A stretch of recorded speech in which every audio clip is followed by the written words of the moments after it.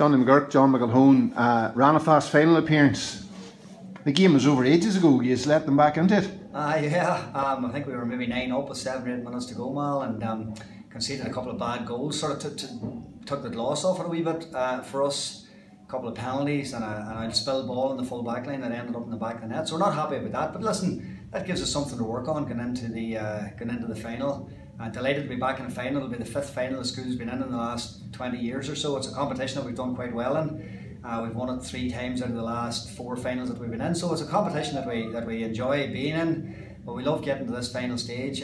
Loads and loads of areas to improve upon. But listen, their attitude, their intensity that they brought today, their work rate, everything was spot on. They stuck to the game plan, and listen, we couldn't be happier, to be honest.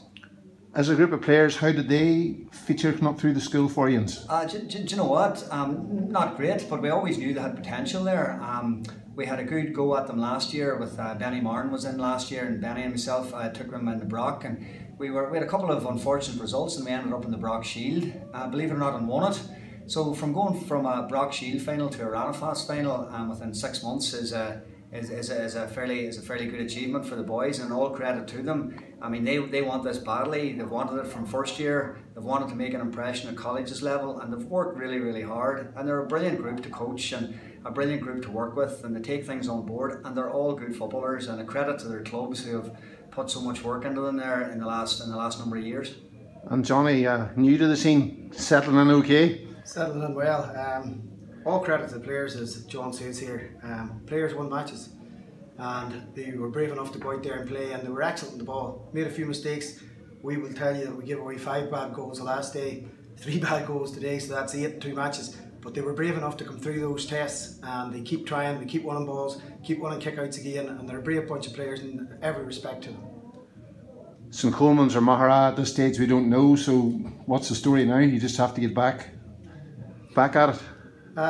We'll take anybody in the final, John, I think at this stage, because we're there, and I suppose Magherafelt and Coleman's are battling away, but we're just delighted to be there, and we'll give it everything. We'll probably have a full week to prepare for it, so whoever it is, it doesn't matter, it's going to be a final, and at the end of the day we're there to be beaten just as much as St Pat's or Coleman's will, so we'll give it every chance.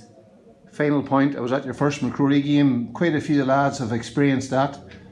A decent foundation for them stepping into the McCrory when this is over? Yeah, absolutely. I mean, we have 5 or 6 lads there who will be part of our McCrory panel, and our McCrory panel is quite young this year. But that's what it's all about. It's all about bringing these lads through. It's all about the experience of big games like today, and the experience of bigger games like the next day.